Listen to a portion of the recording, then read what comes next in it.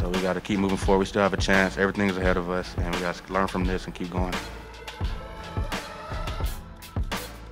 We got to be really locked in this week.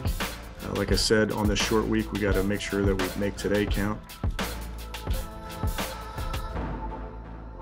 We still have an opportunity. We're one game out of first place. We got 3 games left, and that's where the focus is going to be. And when they come back to work, we got a short week, no excuses, and we got to go get ready for the Green Bay Packers.